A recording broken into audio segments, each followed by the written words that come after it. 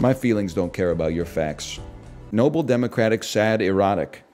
What is my Bernie Sanders fan fiction? You're a mod on r/battle stations. Listen, we can both make personal attacks. He will not divide us, okay?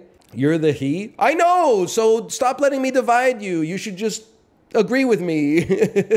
You've been putting fucking cerebral, bit-crushed, AI-generated SpongeBob drill rap on my timeline for like literally 15 years. Principal interest? Your principal interest should be getting some bitches, okay? Pansexual Jar Jar at Hogwarts be like, Miso no wanna be in the UK, but if Yusa insists that Misa no Jedi but really a wizard, fine. Misa interested in de-magical creatures, Misa read about them, but after a while the pages stuck together. Also, Misa was hoping Misa wand could be thicker. Apologize! Sorry, Dad. Okay. Apology accepted.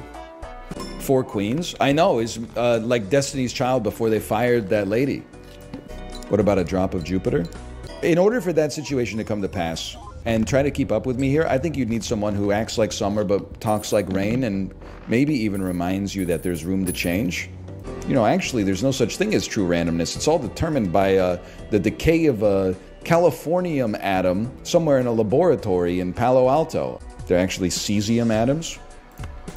Chad, get a load of this guy. He's still using cesium.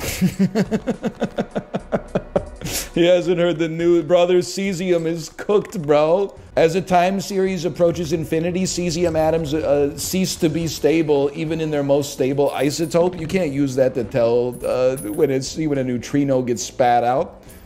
I had a dream last night that I was eating goldfish, like goldfish crackers.